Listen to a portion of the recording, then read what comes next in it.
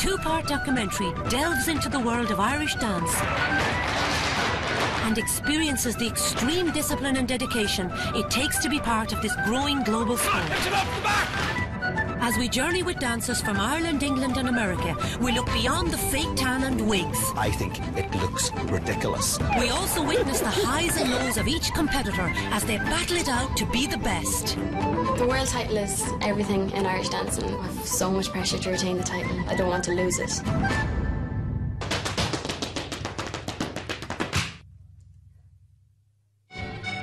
Although it was originally founded by the Gaelic League in 1883, the touring shows are to be thanked for bringing Irish dancing to the world stage. They gave it a new lease of life and created a worldwide phenomenon. Irish dancing wasn't the coolest thing to do, and it was often the butt of jokes. Some people thought it was great because it was Irish, and then some people just thought it was ridiculous. Why would you want to do that? I think Riverdance changed that by bringing it to a world stage and by Irish people seeing that the outside world thought this was something cool. I think it possibly gave Irish people the confidence to say, yeah, it is actually cool and it is something we should be proud of. Riverdance did manage to make Irish dancing something that those who would never buy into folk culture then find themselves actually appreciating. It took the whole world by storm. And I knew in my heart and soul then, this is it, this is where we're going, this is the way. I was part of that original performance of Riverdance and none of us were prepared for the reaction, both in Ireland and around the world. We travel around the world during the day. At night time they get 4 and 5 standing ovations. They get to live their life through that dance that they worked so hard for. I like that. To me, that means something. City West welcomes the 2011 Irish Dancing World Championships back to Dublin for the first time in 15 years. Throughout the Worlds, City West will see over 40,000 spectators pass through the doors of their state-of-the-art convention centre.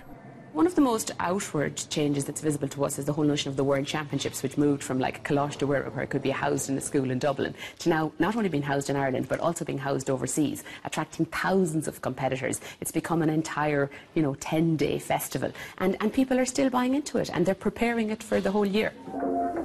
When I won the Worlds was back in '75, and it was at the Mansion House, and it was a very prestigious event. It was a beautiful event. It was a completely different sort of a competition those days. It was much smaller. It's much bigger now and much more glamorous. In the run-up to the opening ceremony, the year-long planning process is aided by intense labour and attention to detail. With workers from all over the country pitching in, everyone plays a part in making the main event happen. Practising for this year's Worlds is 12-year-old Jack Quinn. The Dublin-based dancer has seen a string of successes since he began Irish dancing at the age of 6. He came home one day and said he just wanted to start Irish dancing. And I kind of thought, oh, fine, yeah, it'll be a bit of, do it for a while. Didn't know what he was getting involved in or what he, that he'd be so interested and so good. Being from a football background, I thought well, not strange, but just it was going to be different, and didn't know how to handle it in the start because, at that time I wouldn't have seen it as a man's thing or a boy's thing to do. Hand in, hand in! My opinion has changed on it now because I see how passionate he is about the sport. What really sunk it home to me was his confirmation day here. We had a party in the house and with friends around. Come 7 o'clock in the evening, he was gone off to do his dancing and he was away for 2 hours. The party was in full swing, but his party, but he wanted to practice for his dancing and that was it, so he's very happy with it. To begin with, Jack danced once weekly during school time. Since then, he has joined the O'Shea School of Irish Dancing and trains 7 days a week. Jack is a very driven kid. He's enthusiastic. He absolutely loves his dancing. He's prepared to put a huge amount of effort into it, and he's prepared to take all kinds of correction. You never have to push him into anything. He just has the enthusiasm to do it. He has a great love for dancing, and I think that's the most important thing as far as we're concerned. I wanted to become an Irish dancer because I saw my cousin dancing at a festival. When I saw her dancing that night, I just kind of really wanted to do it myself. I thought it was really cool. The first feis I brought him to, it was lots of screaming and shouting and a kind of chaos, and I sat there being very cynical as I didn't know anything about it, and turned around to people beside me and said, this is a bit over the top. But then Jack got up and danced and I ended up winning, and I was as bad as everybody else. I was surprised I did well, especially because it was my first fesh, because I think I didn't realise what was going on. I was so young. To be a competitive dancer in this day and age, you have to have 100% complete commitment. A top champion dancer would probably practice anywhere from an hour to 2 hours a day, especially on the days where they don't have a class. The standard of today's dancer is supreme. Sometimes I get up early to practice. He practices every day practically, like, for an hour, 2 hours every day, maybe more. I don't think you can practice too much. Coming up to major championships, if they want to do extra classes, we do extra classes with them. And that could maybe be 4 nights a week, or maybe 3 nights in one afternoon. It depends on the dancer and depends how much commitment they have.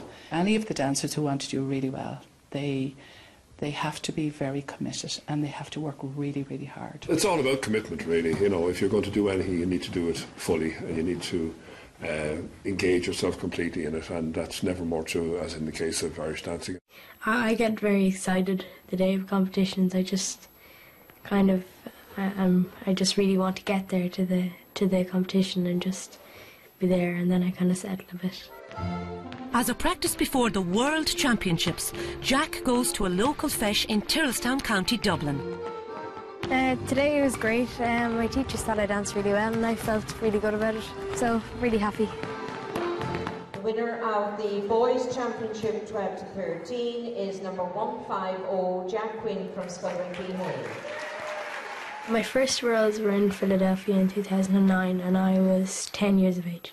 I'd known from the All-Irelands that it would be big, but I still wasn't sure what it would be like. I walked out on the stage and it was absolutely huge, and I just kind of, I was a bit shocked at how big it was. Coming second, it was a really, really good experience. Irish step dancing is not an easy dance style to master. It is now probably the most intricate footwork of all dancing in the whole world. It takes an enormous amount of dedication, self-discipline. It takes a lot of money to go to dance lessons over and over and over. You have to support people, you have to support what you're doing, and what better investment than your children? 4 times world champion is Galway girl Claire Greeny. Despite her history proving Claire's a tough contender to beat, she trains every day in order to retain her title as world champion. I was definitely 9 or 10 before I actually realised that I had a talent to work with. But for a long time it was just something I did every week because I absolutely loved it and adored it. I was blown away by her, really, just how natural she was. 1, 2, 3, 4, down. Yeah, you're not wrong enough. When you're looking at dancers, you know if somebody has the feet, they have the courage, the timing. Yeah, we knew from the start. It's very rare to see a talent like that, I think. Yeah, it's just, it was so natural and very unusual. She was definitely the motivator behind herself. I would have been content enough with her taking part in it. I had no definite ambitions for her to be, you know, a star in the Irish dancing. And I thought it would be a nice hobby for her, but I certainly at the time never envisaged the heights that she would take it to. I think it was kind of when I was 16 or 17 really that I really started pushing myself, thinking, no, I'm not happy. If I'm going to finish dancing, I need to have a Worlds behind me. I just totally went back to basics and said, right, if I'm going to do it, I'm going to do it now. I've won everywhere since, so I kind of just think it clicked in my head and I've never looked back, really. And you have to consider, do you really need 4? You don't really need I don't think only you that needs 4. It definitely takes talent to be at the very top, raw talent combined with hours and hours of work and determination. And what we mean by work is like real intense work where it's the attention to detail that makes the difference between, you know, that makes a champion really. You have to have that ability that on the day, on the biggest stage, that's where you shine. That's where like the going gets tough, the tough get going basically. You have to have that ability. Because some kids, you know, they're brilliant in class, but they can't transfer it. But Claire has that. She has nerves of steel. A lot of people say I'm a risk taker. I think it's just because I like to do that extra spin or an extra hop on the toe or anything like that. Like, just, I think it's, Gemma would often say that I'm fearless. If I want to try something, I'll keep trying it until I physically know it's impossible. If I fall, sure, all you can do is hit the floor, you get back up and do it again. It takes huge discipline to get where Claire has got. I mean, she has sacrificed so much. She puts in hours and hours. As she says herself, it's her life, it's everything. She just loves Irish dancing. But it's passion with her. You know, it's something she really feels, and she's willing to put in the hours and hours and hours and really work hard. You get to that stage and you just want it. You don't want to give it up. That's why she works so hard. Okay, so 3 spins. Okay. 3 positions. Decision made. Okay, no, I'll come back to 4. The world title is everything in Irish dancing. Like, it's not even the title, but just the world championships themselves for a lot of people. It's a lot of dancers' dreams just to make it to the Worlds and to compete at the Worlds no matter what. For other people, the world title is everything. There's no money involved, but it's just the kind of prestige of having that world title and knowing that if you have that title that people consider you the best in the world.